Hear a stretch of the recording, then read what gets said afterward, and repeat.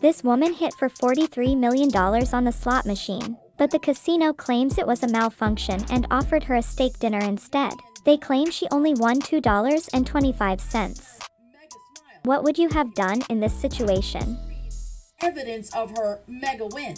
And all I just could think about was my faith.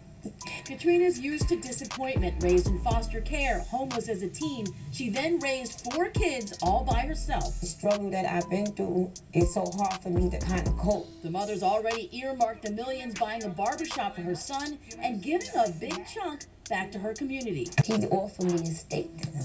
A steak dinner? Yeah, a steak dinner. They win, and now the house doesn't want to pay out. To me, that's unfair. Attorney Alan Ripka says at the very least, Katrina should win the maximum allowed on the Sphinx machine. The casino says that's $6,500. The machine takes the money when you lose.